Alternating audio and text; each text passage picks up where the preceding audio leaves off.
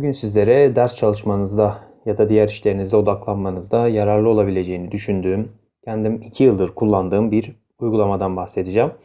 App Store'da da vardır diye tahmin ediyorum. Kontrol etmedim ama uzun zamandır olan bir uygulama olduğu için tahmin ediyorum ki orada da mutlaka vardır. Çünkü bayağı faydalı bulduğum bir uygulama. Uygulamanın premium versiyonu var ancak ben bugüne kadar hiç ihtiyaç duymadım. Bir ara böyle elmas falan bir şeyler toplayıp böyle premium veriyor falan. Biraz kurcalarsanız uygulamayı bayağı detayları var ancak benim işime yarayan kısmı bunların hiçbir tanesi değil.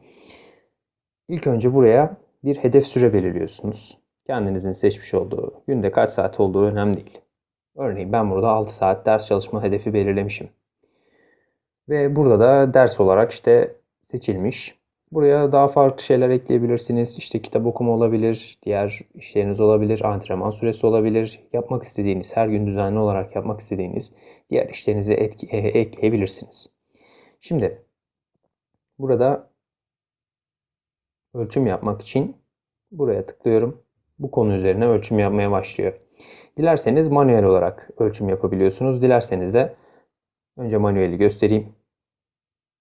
Bu şekilde ölçüm yapmaya başladı. Tabi sesli bir uyaran veriyor. Şu an kulaklık takılı olduğu için dışarı ses gelmiyor ancak sesli bir uyaran veriyor ve ölçüm başlıyor. Buradan tekrar durdurabiliyorsunuz.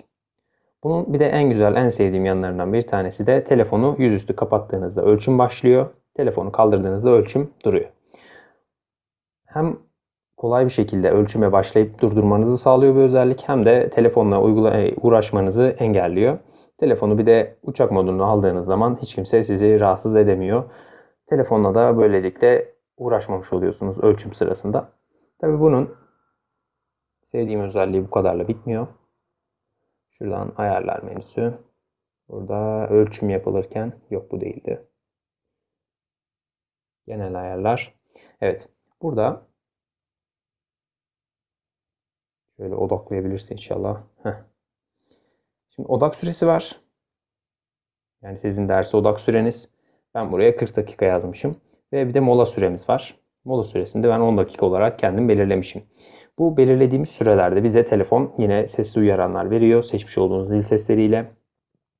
40 dakikayı işte telefonu çevirdiğim anda başlatıyor. Kaldırdığım anda bitiriyor ölçüm süresini. Tabii bu uygulamayı açtığınızda oluyor sadece. Uygulama kapalıyken ölçüm yapmıyor. 10 dakika sonra da bana mola süren bitti diye uyarı veriyor ve ben böylelikle tıpkı bir okul sistemi gibi işte hem teneffüslerimi hem ders sürelerimi belirleyebiliyorum. Çok faydası var. Çok güzel bir şekilde insanı motive ediyor. Tabii bunun işte aylık, haftalık, işte periyodik böyle istatistik kısmı var. Ama bunları zannediyorsam ben kullanmıyorum ama herhalde şeylere özel, premium abonelere özel. İşte ayda ne kadar saat çalıştığınızı, işte günde ortalama çalışma sürenizi birçok şeye hesaplıyor. Ben güzel bir uygulama olduğunu düşünüyorum. Burada hatta sohbet için tıpkı bir sosyal medya gibi şeyleri var. Tabii internete bağlı olmak gerekiyor. Bir özelliği çok fazla aslında ama ben bu birkaç tane şeyini kullandığımdan oldukça memnunum.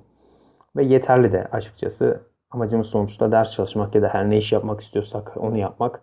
O yüzden fazlasına gerek yok diye düşünüyorum. Fazlasının dikkat dağıtacağını düşünüyorum. Söyleyeceklerim bu kadar. Hepinize sağlıklı ve başarılı günler dilerim.